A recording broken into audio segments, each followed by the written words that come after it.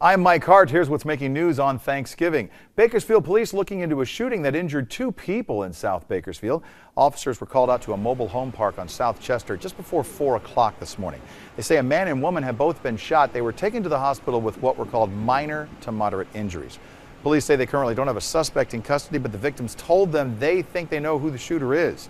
And the BPD is looking for that person this morning. Meantime, many organizations are serving up a Thanksgiving meal to the less fortunate today. 2 we'd like to tell you about: volunteers at the Mission working for several days to get ready for this year's feast, which will be served from 11 a.m. till 1 p.m. at the Mission located on East 21st Street. Organizers say everyone is welcome to come out and be a part of their family for the holiday. And Blessing Corner also serving up a holiday meal from 11:30 until 2:30. And attention all parents, we don't want to spoil this trick for the kids, but be on the lookout for this turkey challenge. Here's how it goes. Kids text you a message saying, "Hey mom, dad, how do you microwave a 25-pound turkey?" Well, then the hilarity begins. The pranksters mock their parents' responses by posting screenshots of their conversations.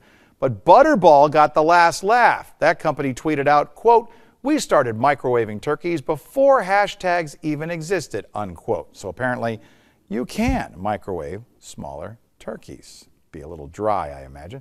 Let's bring in Amanda Mason, get a check of your great Thanksgiving forecast. Yes, and what's great is that our air quality has improved to an AQI of 89 in the moderate level, and there is no burning unless registered. And also, this is the temperatures we're cooking up today: a high of 63 in Bakersfield and possible rain chances throughout the entire county. And that's because of this lower pressure system that came off the coast of California into our county. And there's also another system that's following this one that may be coming in and bringing some rain tonight, followed through Saturday. And this is our 10-day forecast. Today, a high of 63, low of 45. We're going to continue to stay in those low 60s until next week. On Monday, we start to warm up a little bit more.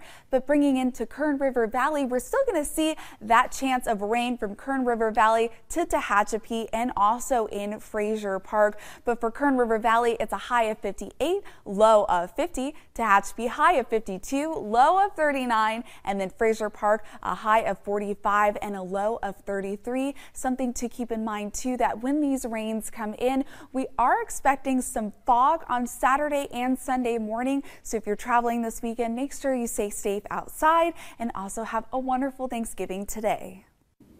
All right, Amanda, thank you for that. Those are some of the stories that we're tracking on this Thanksgiving. We'll have another update for you later today. Have a wonderful day.